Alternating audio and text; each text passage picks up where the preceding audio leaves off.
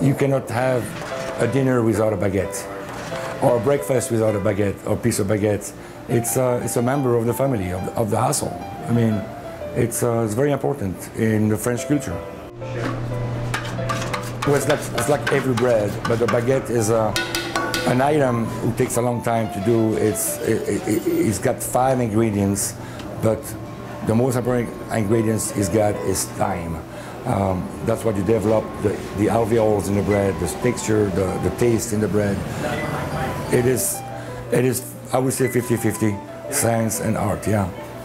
I mean, you get different kind of size of baguette, different thickness, but the icon baguette is about a foot long,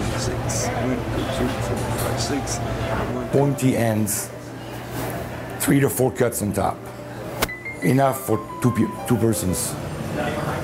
It takes about 24 hours to make a good baguette.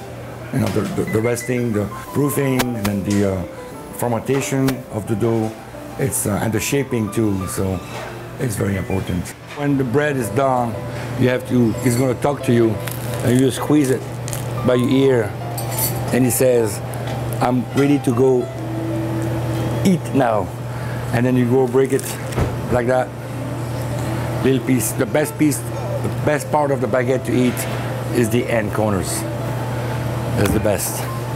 They're crunchy, they're flavorful, they're just the best.